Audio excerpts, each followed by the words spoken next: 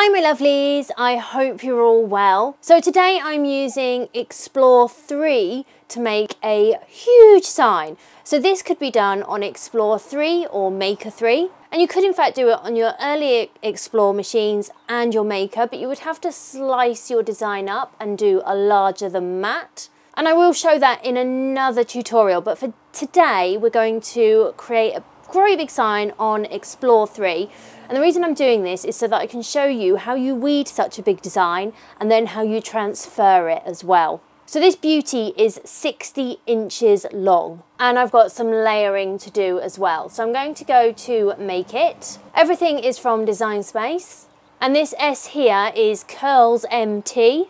Now it says, how will you load your materials? I'm going to do multiple ways because some I'm going to do without a mat using smart materials and some I'll do on a mat using normal materials. So I'm going to select multiple ways.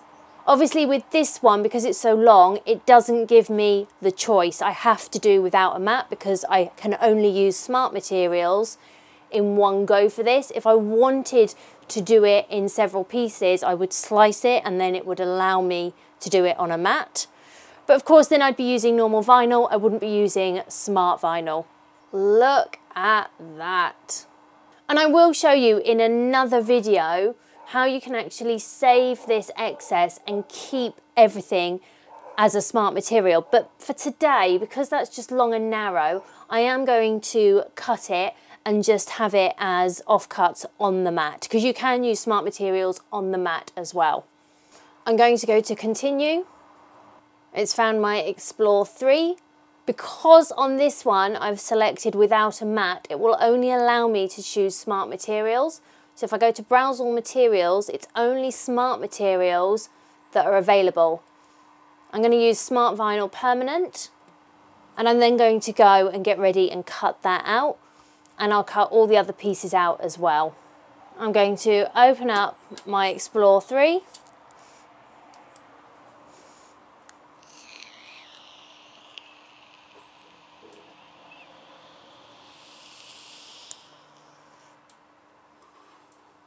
So I'm just going to add my roll holder to my Explore 3. I absolutely love this. I've got my permanent vinyl, so I'm going to put that into my roll holder. And then I'm just going to feed that through. And then that's going to come under these grid lines all the way up to my rollers. I can then load this, and then it's going to check that I've got the right amount of material.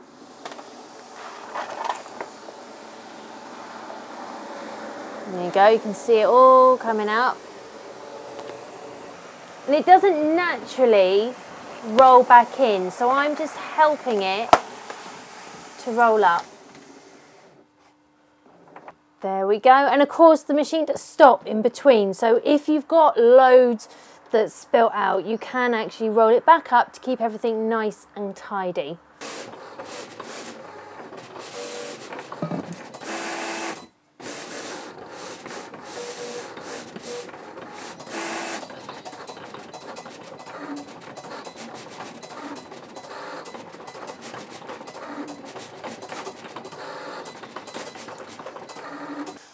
Once that's done, I can then trim this off.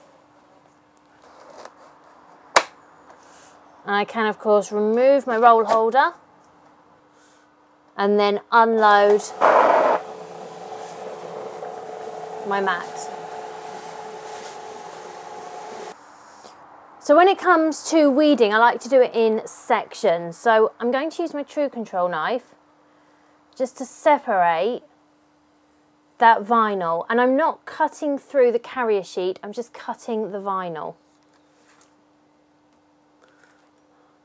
I can then take away a bit at the top, and I'm just going to come in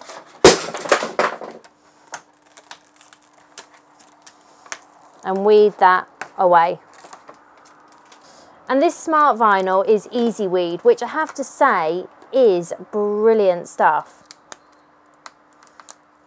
It's a bit of a pain to transfer, but we'll go through that shortly, but the weeding process is wonderful.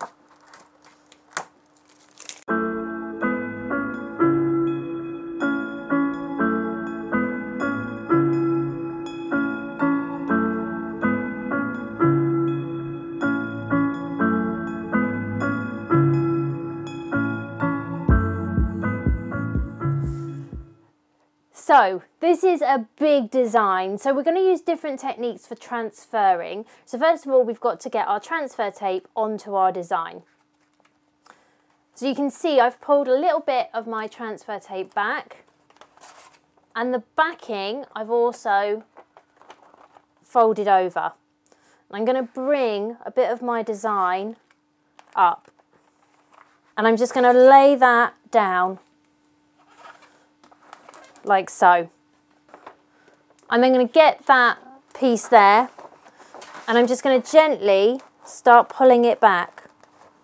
And as I pull it back, my transfer tape becomes exposed. And I can then press that down. Underneath, I'm going to pull back some of my backing.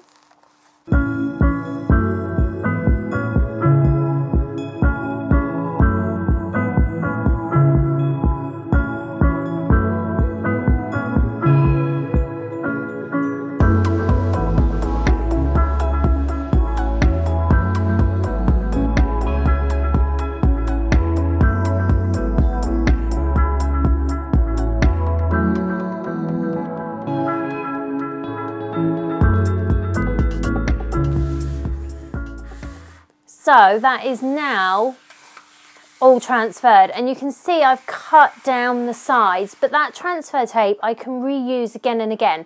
So I've just put it back on the backing, but the reason I've cut it down is just to make the whole process a little bit easier. Right, I'm now going to come in and I'm going to really use my scraper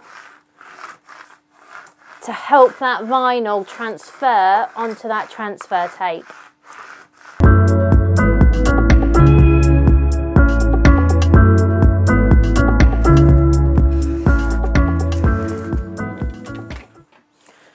And then of course we can turn this over and scrape from the back. So next I've got some baking paper. So this is just some normal baking paper which I've got in a large roll from Amazon. And this is what's going to make my transference really easy. So I'm going to do my transferring a little bit at a time. And we're going to concentrate with this top bit first.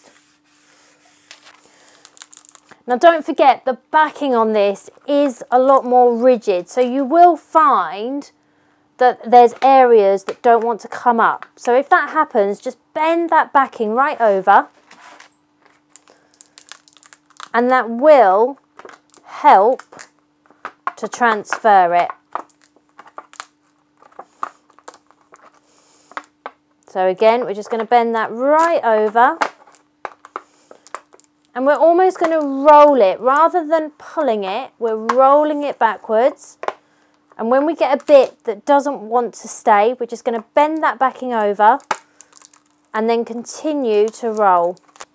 When we get to this point, we're going to actually cut this away. So I'm just going to get my scissors, because I don't need that, and it's just going to make the whole thing a little bit more difficult. So next we're going to do this section, and again we're going to come in with our scraper and just give that a good old scrape. We're going to pull back a corner, and again we're just going to roll this back until we get a bit that doesn't want to stick, and then we're just going to push that down and roll. And then again we're going to just bend that right over and then roll, and the same for that bit there, and then just gently roll that back.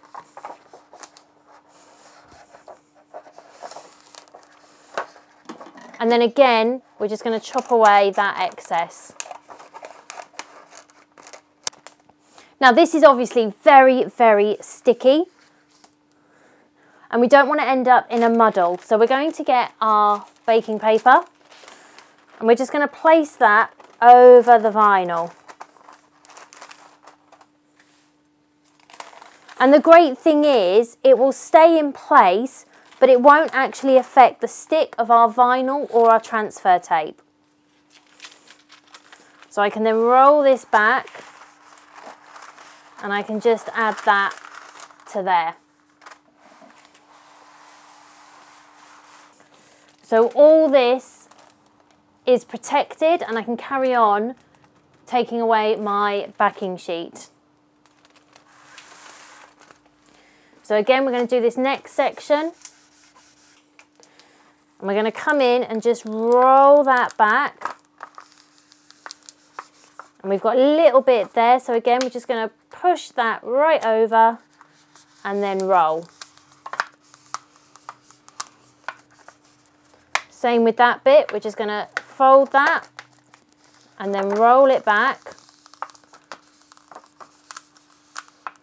And then again, we're just going to cut away that excess.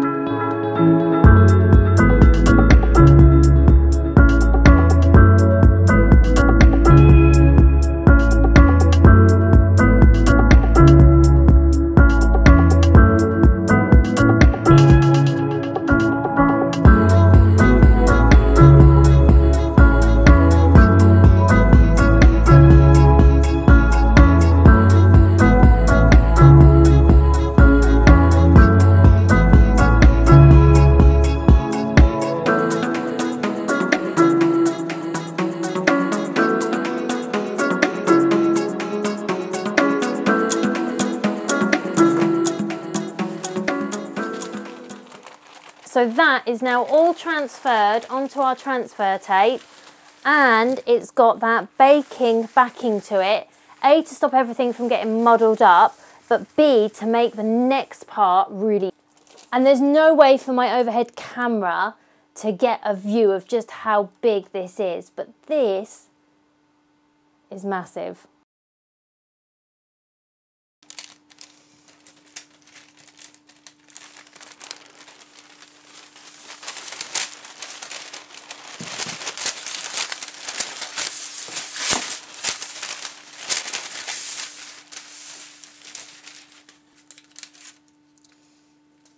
I'm literally going to come in and just push back a little bit of that paper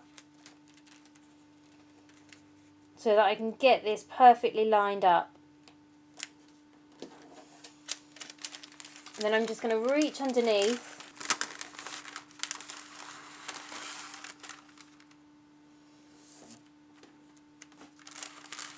like so. And I can then start working that in. Push back some of that baking paper.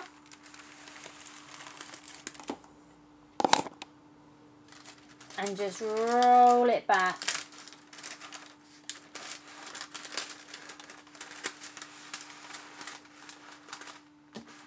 Like so. And then again, I can come in with my brayer.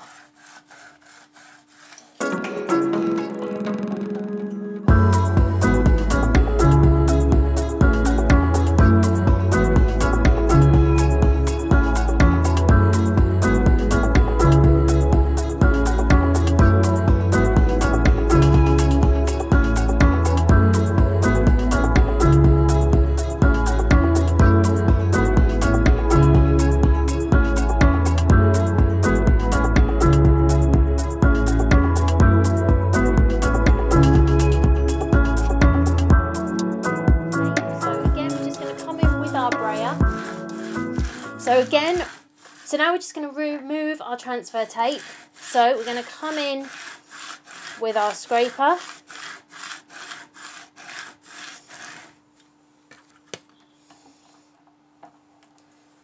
And just start rolling that back.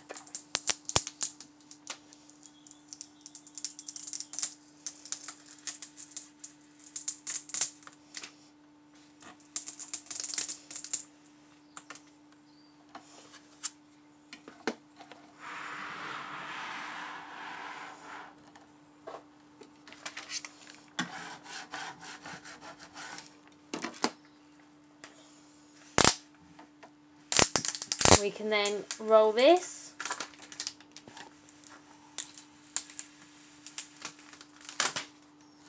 And that is what we're just going to keep doing.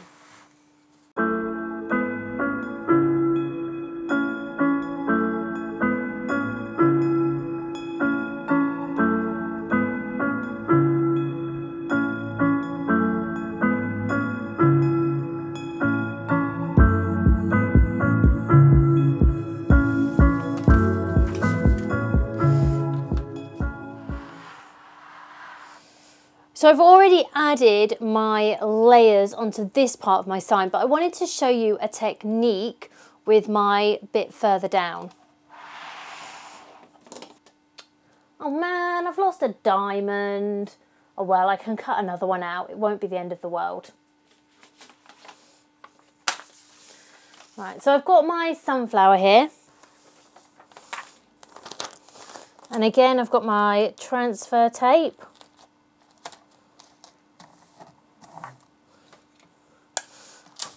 And we're going to give that a scrape from the front, back as well. And then you always want to remove from the back. It gives you a lot more control and it just makes it a lot easier. So now, rather than trying to sort of hover this over and work out where it needs to go, I'm again going to come in with a little bit of my baking parchment, and I'm just going to place that over most of my transfer tape except for a little area here. I can then come in and line this up.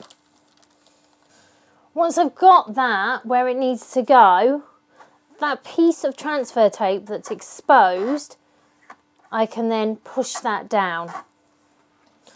I'm then going to come in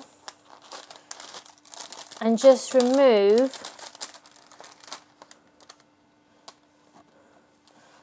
that baking sheet.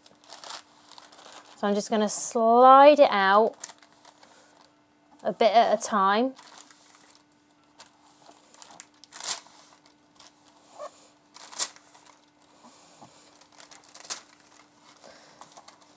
Until that's all down, and then I can come in with my scraper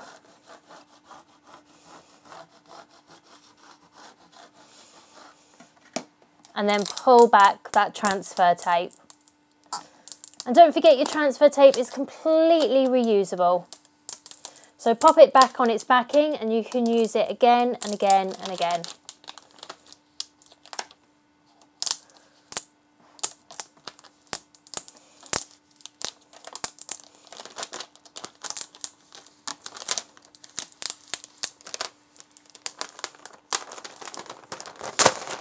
And there we go. There is our absolutely humongous sign. I mean, it's massive, but these are lovely to make, and you can do so many different ones. I'm going to do a Halloween one. I can't wait for Halloween this year. But it's not as difficult as you think it is to transfer something this big. You just need to take your time and be methodical. And baking parchment, as I say, is your bestest friend, and it's also great for layering with as well. As always, thank you so much for watching. Make sure you subscribe, hit that notification bell, give the video a thumbs up. If you've got any comments or questions, leave them below, and I will see you all soon. Bye!